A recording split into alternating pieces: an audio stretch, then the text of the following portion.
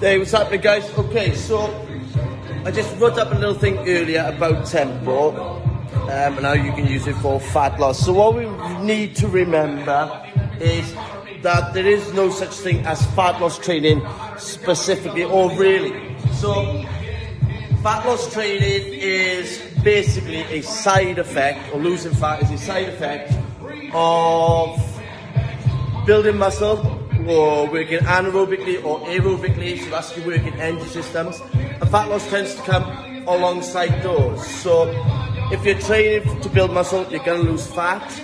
If you're training aerobically, so that's long distance running, you're going to lose fat. If you're training anaerobically, so things as Tabata, you're going to lose fat. As long as your calories are under control, your protein is high, and your daily activity is on point as well. So if somebody says to you they've got a specific fat loss program for you, just tell them to fuck off, because they are chatting shit. It's a side effect of working energy systems or building muscle. Okay, tempo. So tempo is one of the things you can use in your arsenal to aid fat loss. And by that, what I mean is controlling the reps and controlling the weight that you are using. So you have two ways of pulling and pushing the weight.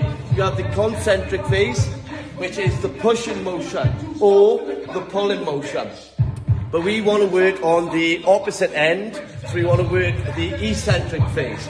So for a row, on the eccentric phase, you're a lot stronger, so you can control the weight a lot better. So that's where we can keep that time under tension, so that's basically keep the muscles working for longer to help them rip, basically, and then rebuild, and then get some more muscle, lose fat. So on a row, so we're going to contract, concentric movement is pulling through, but you want to work the eccentric phase, is where all the good stuff happens. So on the way down, it's a basic 4, 3, 2, 1, contract, eccentric phase, 4, 3, 2, 1. Again, if you just try yourselves, you'll be able to understand that the pulling is a lot harder than the down phase.